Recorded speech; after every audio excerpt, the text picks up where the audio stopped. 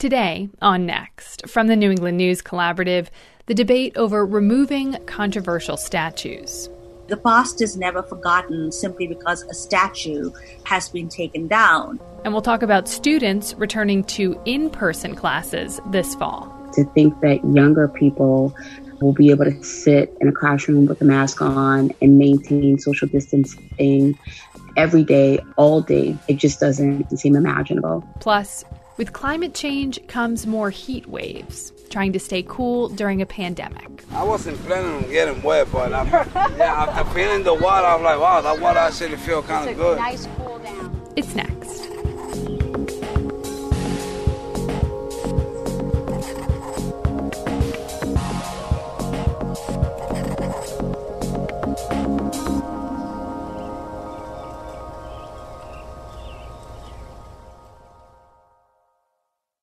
Next is produced at Connecticut Public Radio and is powered by the New England News Collaborative, 10 public media companies coming together to tell the story of a changing region with support from the Corporation for Public Broadcasting.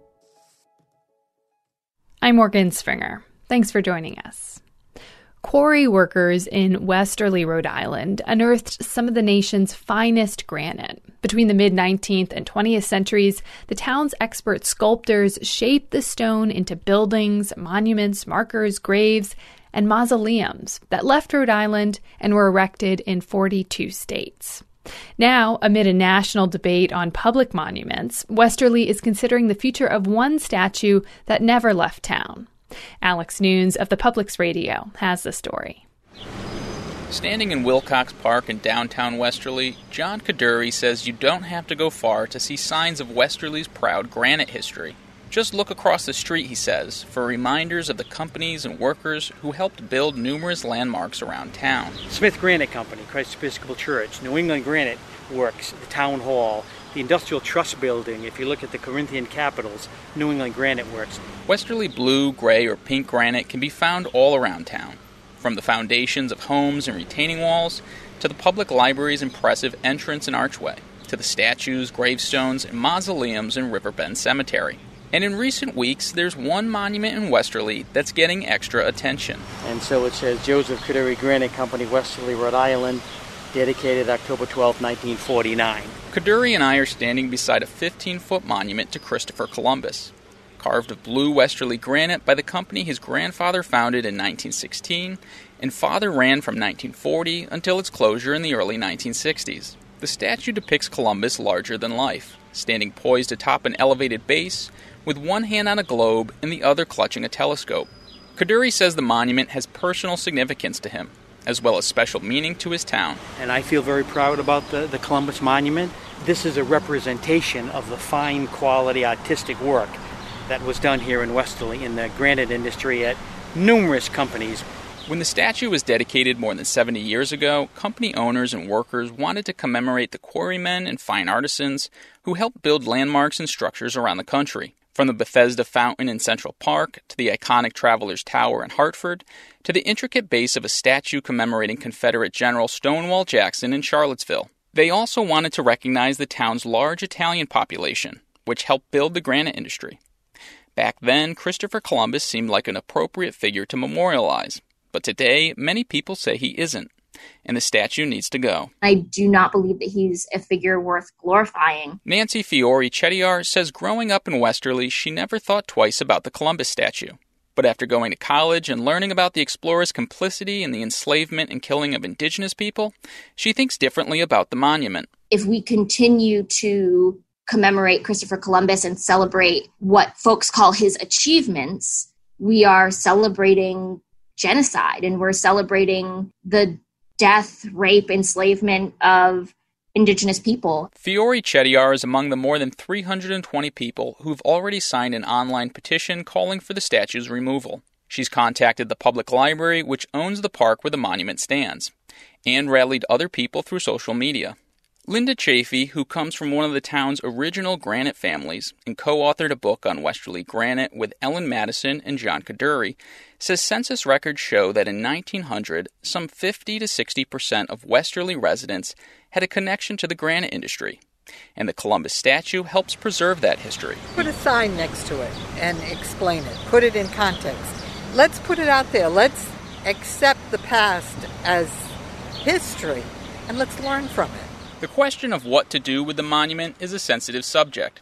The statue has yet to make it onto the town council agenda, and the library says it needs time to research the history of the monument and who it belongs to. Right now, neither the town nor the library is willing to claim ownership of the statue and the tough decisions that will have to come along with it. For the New England News Collaborative, I'm Alex Nunes. Statues of Christopher Columbus have already been removed in multiple cities in Connecticut. In Boston last month, the city took down a Columbus statue that was vandalized. And in Bangor, Maine, the city council has considered removing a monument to a Portuguese explorer who abducted indigenous people. As the debate continues over what to do with statues of controversial historical figures, we reached out to Manisha Sinha. She's a Civil War historian and professor at the University of Connecticut. Professor Sinha, welcome to Next. Thank you for having me, Morgan. In the story about the Christopher Columbus Monument in Westerly, Rhode Island that we just heard, one woman suggests the statue should remain, but she thinks a sign should be erected to contextualize it. And she says, let's accept the past as history and let's learn from it. What do you think about that? I think it is important first to say that when we take down statues or erect statues, we are neither doing history nor are we erasing history. We are choosing public figures from the past to commemorate. And that is why I think many of these statues have become controversial, because a lot of people don't want to commemorate their actions. So Christopher Columbus's statue is an interesting example because Columbus, of course, never came to British North America. He went to the Caribbean. We also know from his writings and that of some other Spanish conquistadors that they were involved in a fairly brutal repression of the native population, including the murder and torture of women and children. So I think the voices of many communities should be heard, and we should democratically discuss in towns and local communities whether we want statues of people who committed crimes against human rights to represent us today as a city or a town. Now, I want to talk about last month, the Boston Arts Council unanimously voted to take down a statue of Abraham Lincoln. Lincoln standing with a copy of the Emancipation Proclamation in one hand, with a formerly enslaved man kneeling beside him. What do you think about removing that statue? That particular representation of emancipation was problematic precisely because it showed a kneeling Black man. And it is a very kind of paternalistic image with Lincoln benevolently stretching his hand over that man's head. And it's an image that Lincoln himself was uncomfortable with, because when he went to the fallen capital of the Confederacy, Richmond, at the end of the Civil War, many people fell at his feet, and he is purported to have said, "You must not fall before me, you must kneel before God only." But that statue also has an interesting history that I think most American citizens should be aware of.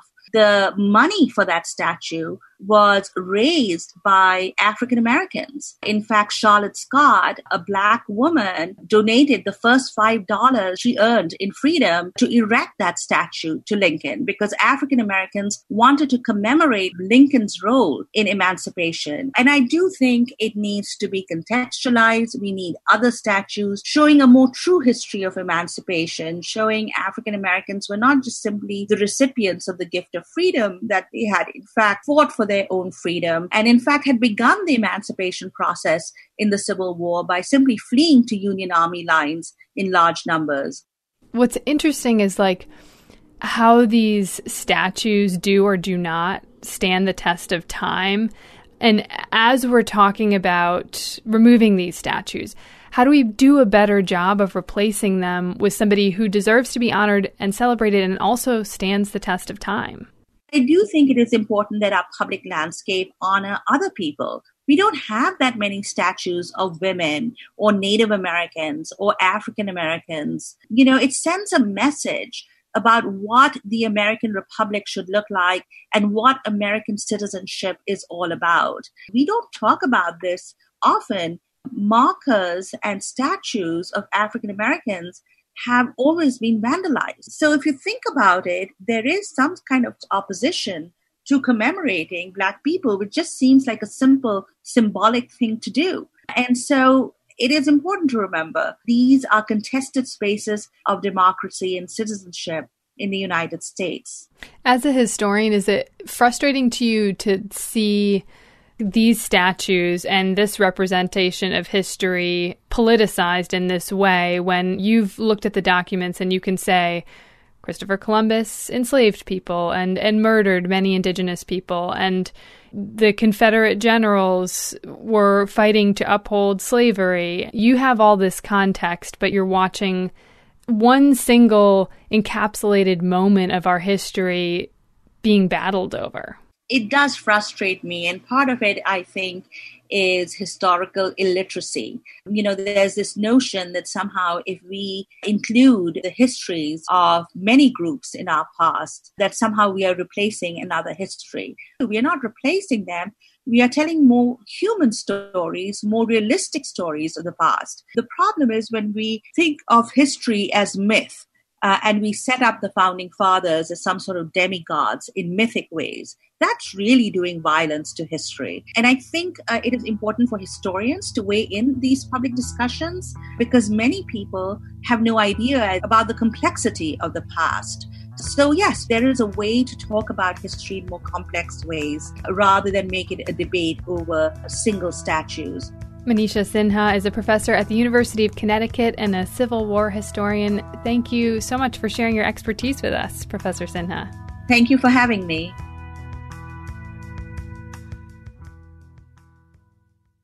The World Health Organization officially gave COVID-19 its name in February. But before anyone knew what to call it, some U.S. politicians and journalists dubbed it the Chinese virus, or Wuhan coronavirus, referring to the city that saw the first cases.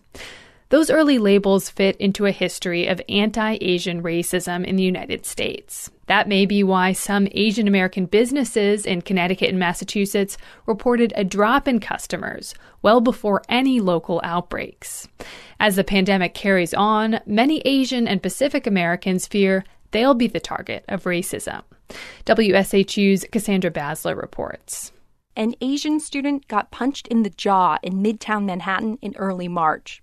She told the WABC reporter she wanted to remain anonymous as she recalled being attacked by a woman on the street. I remember exactly what she said. She said, "Where is your mask, you coronavirus b-?" And right after that, she just punched my chin. So I was really shocked. It's one of several incidents since the coronavirus that prompted investigations of bias attacks. The NYPD arrested 2 anti-Asian hate crime suspects that same month. One who police say shouted expletives and pushed a father. Another they say yelled anti-Asian comments and kicked a man. 2 days later, a reporter at a White House press briefing asked President Donald Trump, "Why do you keep calling this the Chinese virus? There are reports of dozens of incidents of bias against Chinese Americans in this country. Your own aide, Secretary Azar, says he does not use this term. He says ethnicity does not cause the virus. Why do you keep using this? A lot of people say it's racist." It's not racist at all. No, not at all. It comes from China. A leaked Republican communications strategy memo outlined talking points that directed blame for the coronavirus away from the president and towards China. The president was already backpedaling. There was a tweet where he said, "Don't blame Asian Americans for this." Rita Pin-Ahrens is executive director of the OCA, Asian Pacific American Advocates, in Washington, D.C. That tweet she mentioned from the president drew strong criticism from prominent Asian American journalists. CBS White House correspondent Weijia Jiang tweeted with emphasis that Trump said Asian Americans need our protection. She noted Trump then tweeted, "They are helping us," as if Asian Americans are not also one of us.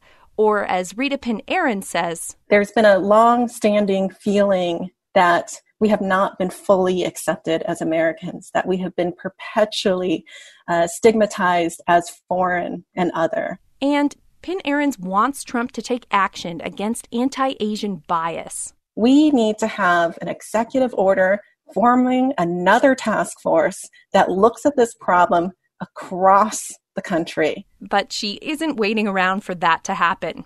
OCA created a website back in the 90s where people can report if they experience or observe anti-Asian hate incidents. They now work with several other nonprofits to compile this data nationwide. There hadn't been too much activity in hate incidences before COVID-19. And so I think within the last few months, we've certainly seen a spike. One of their partner groups is Stop Asian American and Pacific Islander Hate. The group tracked these incidents from March through June and counted more than 2,000 nationwide. They spiked when Trump started to call the pandemic the Chinese virus. Over 800 incidents were reported in California and nearly 300 in New York. Everything from being taunted by strangers that we have coronavirus to spitting and physical assaults on our elders and our children. The data even show who's been targeted. Pin Aaron says that helps determine where to focus solutions, like bystander intervention training. Women were 3 times more likely to have a hate incident than men were. Is this because API women are more likely to be out doing the grocery shopping or out in the community?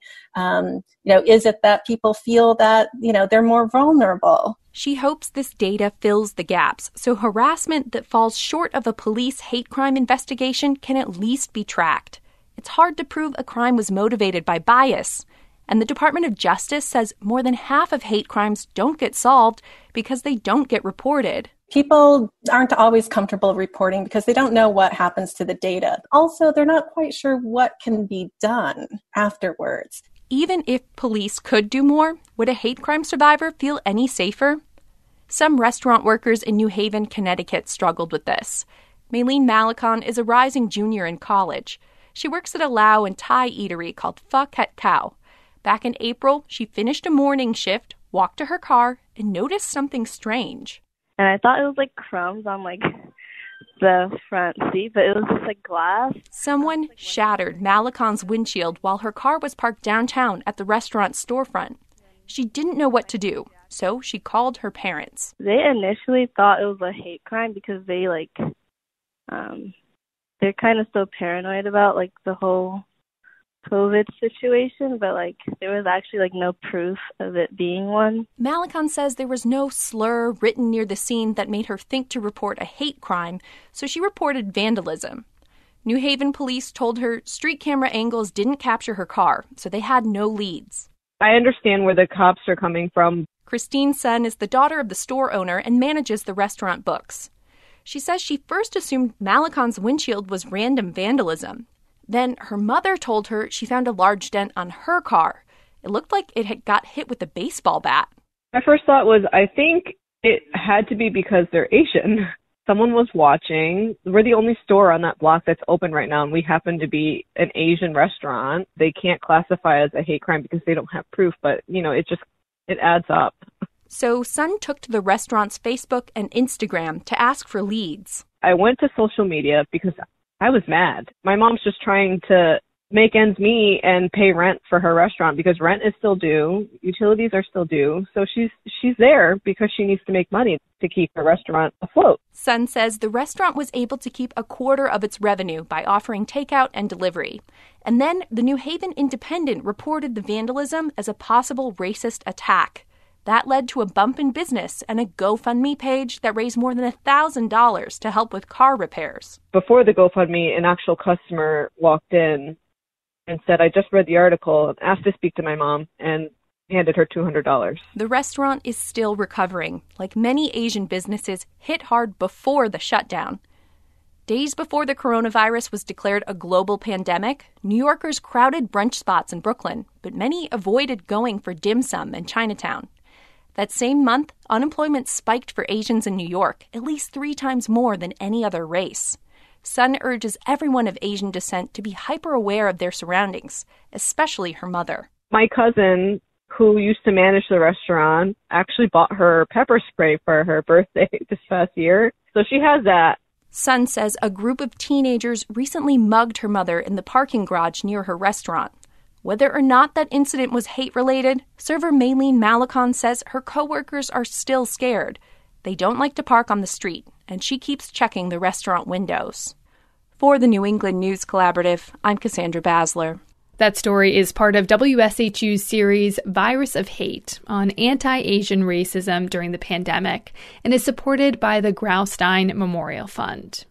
After the break, schools across New England are still figuring out how to safely teach students this fall. We'll talk about that. Plus, how the pandemic and climate change are making it harder to cool off this summer. It's next.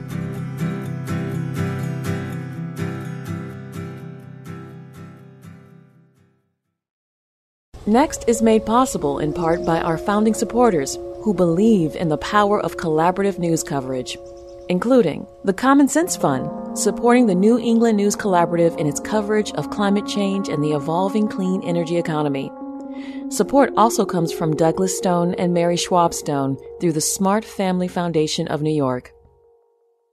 Welcome back. I'm Morgan Springer. What to do about schools this fall? It's an agonizing decision, really. I don't envy the people making it. With just over a month till school starts, all New England states appear to be on track to reopen school. Figuring out how to do it safely is on a lot of people's minds. Several states are still thinking through the options, and in some cases, letting school districts decide if they want to return to in-person classes, virtual learning, or a combination of both. It's not just tough on school administrators. It's also a complicated and anxiety-inducing issue for teachers and families. Maine Public Radio's Robbie Feinberg reports. Remote learning at Ashley Munsey's house in Hollis has been hectic, to say the least. She's got 3 young kids, including a 1-year-old daughter. When school closed in March, her husband worked from their basement, and she juggled multiple Zoom meetings for their kids each day, and took care of the baby as the pandemic unfolded around them. So it was hard. My kids didn't much care for remote learning. They missed being in school, and they missed the schedule of it all. It did get better. We started to kind of have a flow, but they are definitely looking forward to returning to school. Another Hollis parent, Meredith Charlton, is also eager for her son to go back. He struggled socially, she says, and Charlton says she feels like he's taken 5 steps back during the pandemic. But while Charlton trusts local school officials to keep kids safe, she's got questions, like who will provide childcare for students if they can only go to school a few days per week? And how will she be able to protect herself from the virus, particularly as a nurse who's immunosuppressed after a kidney transplant? As a nurse at the bedside, if I get it, what happens? What happens to my family and my patients? And it's scary. I work in the NICU, the neonatal intensive care unit, with, sick, vulnerable babies. And certainly we don't want them to get infected. Health, safety, childcare, they're just a few of the many complicated factors that parents, teachers, and schools are thinking about as they weigh reopening. The unknown right now is very scary for parents, and that's what we're facing right now, is an unknown. Carrie Woodcock is the executive director of the Maine Parent Federation. She says while some parents want their children to head back, others, particularly those with immunocompromised children, are nervous, with some saying they won't send their children back into the classroom until a COVID-19 vaccine is available. Overwhelming amount of parents want to know that their children are going to be safe. I would say that's the one consistency. And for some parents, safety means that health is the priority concern, and for other parents, safety means that their academics take priority and their social and emotional learning take priority. And I can see all 3 sides. For North Yarmouth parent Sarah McIntyre, the negative effects of staying home outweigh the risk of the virus for her family. McIntyre has had to cut back her work schedule to 1 day a week so she can care for her teenage daughter, who has Down syndrome and autism. Without the basic routines and in-person therapies at school, McIntyre says her daughter has had both medical problems and behavioral issues. I really do hope they open the schools because I don't know what we're going to do. But other parents say a lot of questions still need to be answered before they're comfortable with reopening. Amanda Cooper is a parent from Buxton who also teaches middle school in a neighboring district. She says she desperately wants to see her students, particularly after seeing how remote learning didn't work for many kids. But she's also acutely aware of the risks. We have to do so safely. We absolutely have to do everything within our power to mitigate any potential risks to exposures, because this pandemic is not something, this virus is not something that we really have a solid grasp on yet. And I don't think public schools should be the test subjects to see how that goes, quite frankly. Maine Education Association President Grace Levitt says ensuring that safety will require more resources, more PPE, new school configurations, and more staff to transport students, clean school buildings, and deliver meals. Really, the list is pretty lengthy, how to make the facility safe and how to make the way we do instruction safe for in-person learning. And that's the goal that everybody wants to get back to, is in person, because we know that that is absolutely the best for our students. But we need to keep everybody safe, and that has to be taken care of. The Maine Department of Education estimates that the costs of implementing CDC guidelines statewide could total more than $320 million. But local school leaders say towns can't afford to bear the brunt of that cost locally, particularly as many districts are actually cutting school budgets because of declining tax revenue during the pandemic. Last week, Maine Governor Janet Mills announced that the state would provide about $165 million in money it's received from the Federal CARES Act to help school districts reopen, with hope that Congress will provide more. I want students, parents, and teachers and school staff to feel safe and confident in returning to their beloved schools. And I believe strongly that those decisions about returning to classrooms should be based on public health data, not on politics. Mills also announced several basic guidelines for schools in Maine to reopen. They include requiring mask wearing for children over 2, and social distancing and symptom screening. The state is also looking at public health data to advise schools on their own reopening plans, and it's asking districts to prepare for several different scenarios, whether that's in-person learning, remote learning, or something in between. For the New England News Collaborative, I'm Robbie Feinberg. Now joining us on Next is Sharita Fauché. She has 2 kids in a charter school in Mattapan, a Boston neighborhood. She's also the co-director of the Collaborative Parent Leadership Action Network. Sharita's here to talk about how some parents in Massachusetts are feeling about sending their kids back to school. Sharita, welcome to Next. Thank you for having me. So we're hearing about teachers who are worried about the health risks of going back to school. And I'm wondering, as a parent, how do you feel about sending your kids back? It's very anxiety provoking. And, the struggle with having seen my kids really miss school and being in school and being with their friends. And I think they're more focused on just getting back to school and not really understanding how that will look different for them. But as a parent, definitely being worried about exposure to COVID. And it's difficult because it's not as if there's kind of a solid plan that's been laid out at this time. And that plan probably won't come until we get closer until the start of school. Yeah, so in the state of Massachusetts where you live, they've put out some requirements like that students in the older grades have to wear masks and teachers have to wear masks, and there has to be regular hand washing, and they have to be at least 3 feet apart indoors at minimum. But what are the main concerns for you about the current guidelines? That sounds doable for adults in a workplace setting. To think that younger people will be able to sit in a classroom with a mask on and maintain social distancing every day, all day during a school day, it doesn't seem imaginable, coupled with a number of kids have to commute to school. And whether that is commuting on public transportation or whether that's commuting on a school bus, for quite a chunk of time, kids are being exposed to others in an enclosed, tight space. So I think it's a lot of the logistical things that myself and other parents have questions about that there isn't really concrete answers toward. And understandably so, I think there's a lot that the school would be unable to answer at this point because there's just so many moving variables. Is there any part of you that feels upset with the state and school officials and how they've kind of laid out at least the beginning plan so far? Schools closed mid-March. So we've had from mid-March up until this point to really kind of think through what these options and opportunities would look like. I think if there's any way to double back or to think moving forwardly how schools, educators, and officials would really bring in the parent voice, bring in the student voice, right? Like we're planning for kids not knowing how they're going to feel, respond, or react to this environment. And then we're going to be really judgmental of them when they don't fall in line.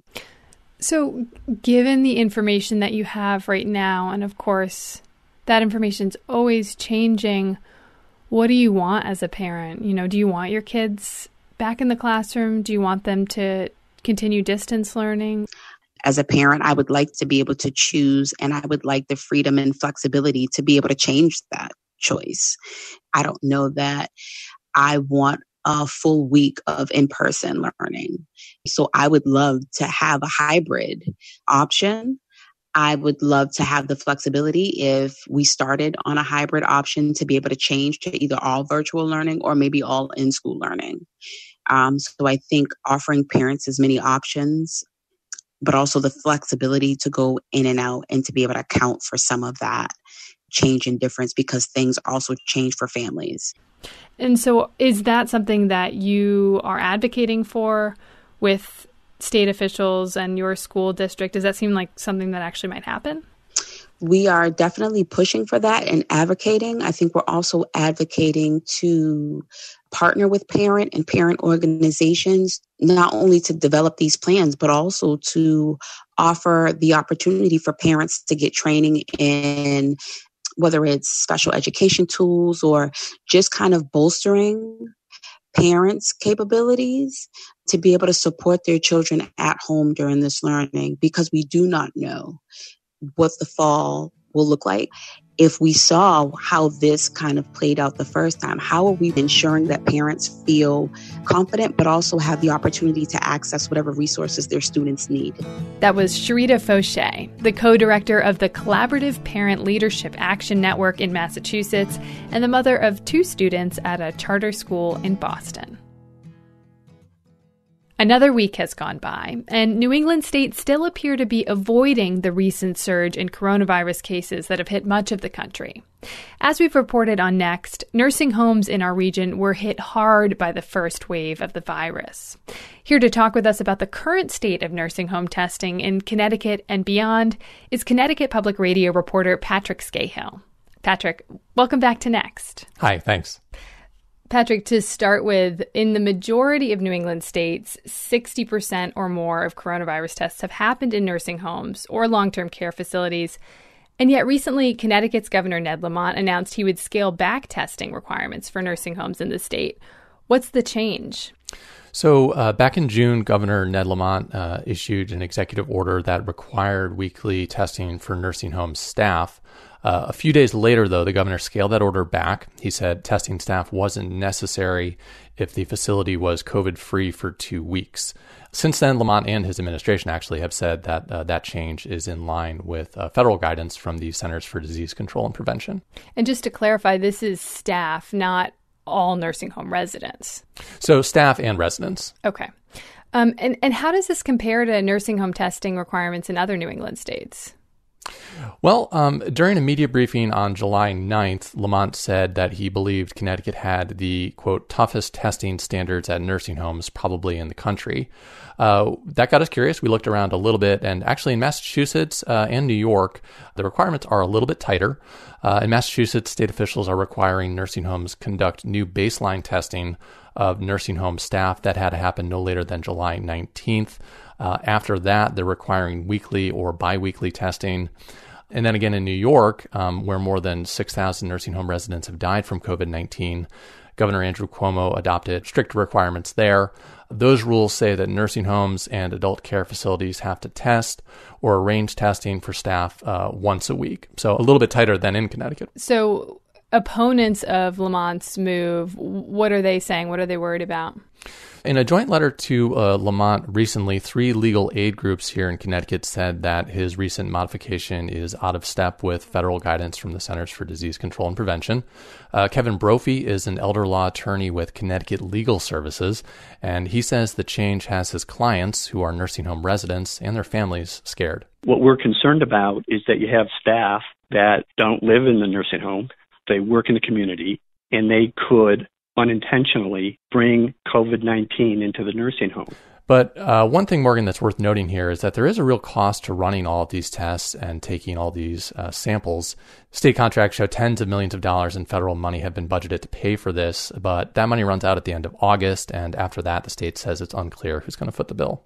So is that factoring into why Connecticut Governor Ned Lamont is scaling back the frequency of this testing? What reason has he given? So his administration says no, cost is not the driving factor here. Again, they've said that federal guidance from the CDC is the driving factor here. That guidance has changed a bit over the past few weeks and months.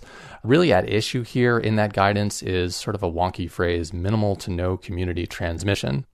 So before I let you go, I want to just shift gears slightly to another reporting project you're currently right in the middle of, also to do with testing, but not specific to nursing homes. And you've asked the state of Connecticut how much they've paid for coronavirus tests, how much they paid 7 vendors specifically that they've contracted with during the pandemic. And what was the response? Well, the response was a partial answer. They told me the aggregate amounts they'd paid to those vendors. They told me the average price per test paid to all of the vendors. What they redacted from the contracts, however, was the individual price the state was paying each vendor for each test. The response from the state has been that the vendors deemed those prices a trade secret, and the state's saying that FOI law allows this. And FOI is Freedom of Information Act. Now, how is the state claiming that this is trade secret when these tests are being paid by taxpayer money, right? Right. So our argument has been that basic pricing information does not amount to a trade secret under the Freedom of Information Act and is not a reason for a redaction in this case. Additionally, we're arguing the state has apparently failed to do its own analysis of the merits of the trade secrets exemption, because the way the state structured these contracts, it was the vendors that were actually introducing the price redactions from the contracts, not the state. The state was signing off on those redactions, but the vendors were doing the redactions. So for those two reasons, we are challenging those redactions. All right. Well, we'll leave it there. Patrick Scahill is a reporter at Connecticut Public Radio and has been a guest host on Next. Patrick, thanks for talking to me. You're welcome. Thank you. New England is seeing more heat waves due to climate change. And staying cool is even harder this year because of COVID-19. New Hampshire Public Radio's Annie Ropeek takes a look at how her state is coping. It's a hot and humid day in downtown Manchester, New Hampshire, and the sprinklers built into a high school soccer field are on full blast. Several families are out here, kids chasing their parents through the sprinklers with squirt guns. Everyone, including this reporter, is soaked. I wasn't planning on getting wet, but after feeling the water, I'm like, wow, that water actually feels kind of good. Nice cool down. Pablo Rodriguez says there's nowhere else for his kids to go on a day like this. They can't play outside at home. That driveway, they don't really take care of that apartment that well, so we don't let the kids play outside. because there's too many broken glass, nails all over the driveway. Turning on these sprinklers in the afternoon instead of early morning is one of the few ways Manchester can respond to heat waves right now. The city pools are closed, and so are typical cooling stations like the public library. Deborah Hurd is watching her daughter and grandkids run through the sprinklers. She says it reminds her of growing up in New York, playing in open fire hydrants. Now, while her family is cooped up at home in the pandemic, she says they're trying to use less air conditioning. It's expensive, it's really hot, and you're in there all the time, so you want the air to circulate. That's already reflecting on the bills. There's an irony here. The expensive extra power used for cooling in these hotter summers is contributing to the carbon emissions that are causing the increase in temperatures. Here in New England, we are seeing a particular rise in these kind of extreme heat days. Rachel Cletus of the Union of Concerned Scientists says in the past, the Northeast has only seen about a dozen days a year that feel like they're over 90. That could triple by late century if the world doesn't act quickly to curb carbon emissions. In New Hampshire alone, there have been about 2 weeks over 90 so far this summer, compared to a historical average of just 3 days. And globally, 2020 has been the second hottest year on record after 2016. Cletus says even if we were to stop using fossil fuels, people in New Hampshire and across New England will have to get used to more extreme heat. It kills more people in the U.S. each year than any other kind of weather, including things like hurricanes and floods more often associated with climate change.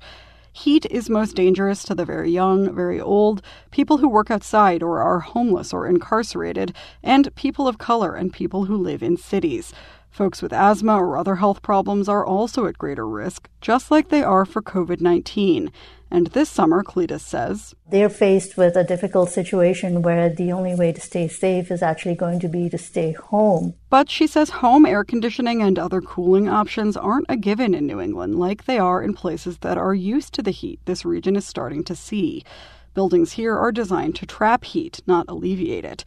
Right now, there aren't many options in New Hampshire for people who need an AC and can't afford one. One exception is Project Cool Air, run on donations by a nonprofit in Portsmouth. Mary Jane Walsh is the program's director. She says they give out ACs to provide at least one cool room for low-income seniors and other at-risk residents in the county. In the summer, we think of air conditioning. It's something nice to have, and it's certainly helpful. But for some of these people, it is the difference between healthy living and not. This year, with cooling centers closed and everyone stuck at home, they've seen an increase in demand. Walsh says they delivered 25 ACs as of early July versus 15 at the same time last year. I do wish we would hear sooner rather than later, but unfortunately that is, when you're right in the middle of that heat wave, the phones start ringing. The pandemic has caused some local officials to focus more on preparing for extreme heat instead of just reacting to it. In Nashua, New Hampshire, Emergency Manager Justin Cates says this year saw their heat response plan totally upended. Now they're shuttling people to the mall until they can safely reopen cooling centers with health precautions in place. And they're thinking about how federal coronavirus aid money could help them distribute ACs or more efficient heat pumps. Really, one of the only reasons why something like this could be done is you've got the funding available to try and respond to COVID-19, but also try and find ways to make the community more resilient for other types of hazards as well. Nashua has a new temporary employee from the Centers for Disease Control Foundation whose entire job is to help rethink the city's heat plan. That worker just started ahead of yet another heat wave in the Northeast. For the New England News Collaborative, I'm Annie Ropeek. That story is part of New Hampshire Public Radio's climate change project, By Degrees. Coming up, we head to 2 community gardens that are more than just a place to grow food. It's next.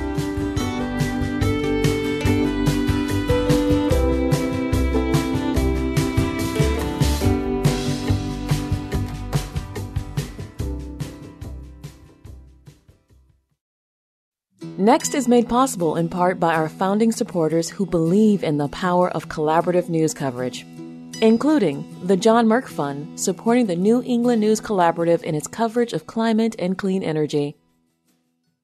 We're back. Coronavirus has pushed a lot of people to spend more time outside, so it's no surprise that gardening has grown in popularity. At this challenging time, Boston's community gardens hold an even deeper meaning. WGBH Radio's Liz Niesloss visits 2 neighborhoods to hear from local residents.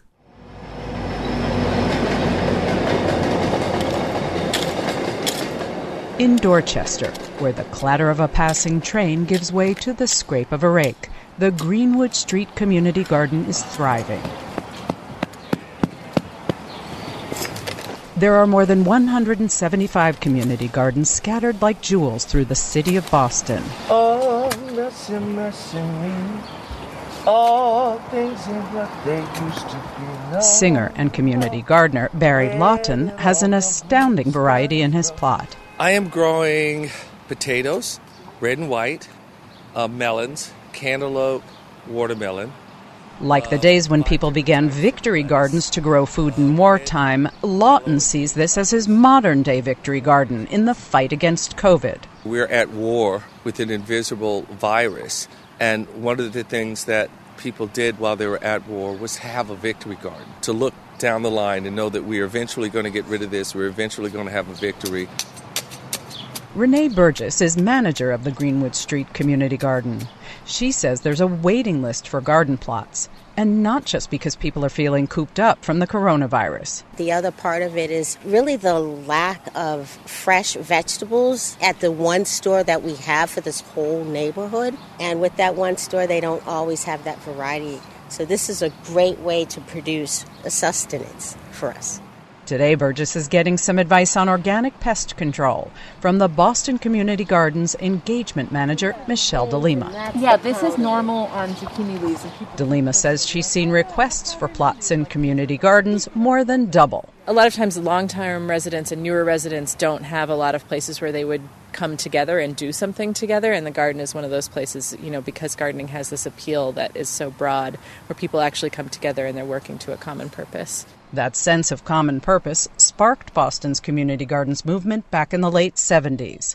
Back then, the city was divided by court-ordered school desegregation and busing, and there were more than 1,000 vacant lots all over Boston.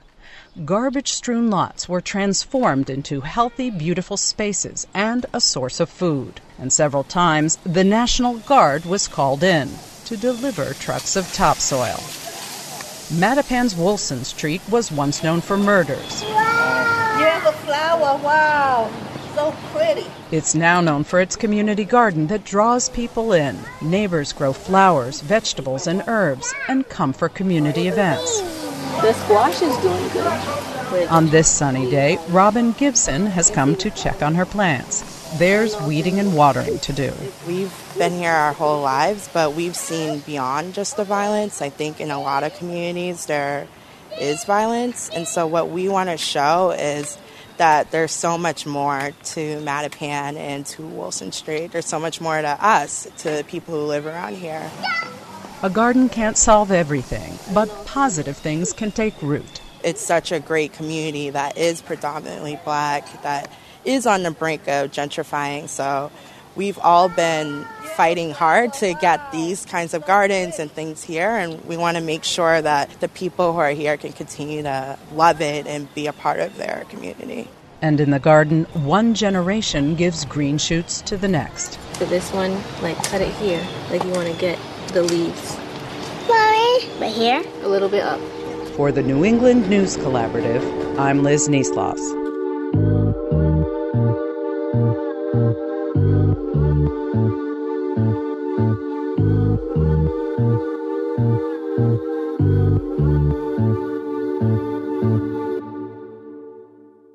People 65 and older have been hardest hit by the coronavirus. They make up 80% of all COVID deaths in the U.S.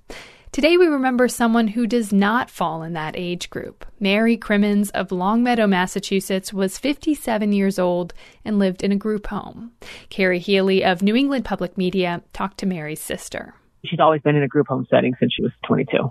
She knew that she was, quote unquote, a little different. She knew she had Down syndrome, but she never let that stand in the way. Susan says when they were young, Mary was just one of the 5 Crimmins siblings who enjoyed running, bicycling, and downhill skiing. Mary loved working at McDonald's, movies, music, and a good party. The only person I knew who was just excited to have another birthday and turn another year older. Can you believe I'm going to be 57? And I was like, oh gosh, Mary, most people don't want to talk about their age, but nope, she loved it. And her birthday was July 28th, and she would start talking about it the next year on the 29th of July. It was the biggest holiday of the year for her. She just loved it. Mary got a kick out of making the extra effort and wearing makeup and cultivating her own fashion sense. You might say, oh, that bow's too big. That didn't matter to Mary. If she wanted it, she was going to wear it.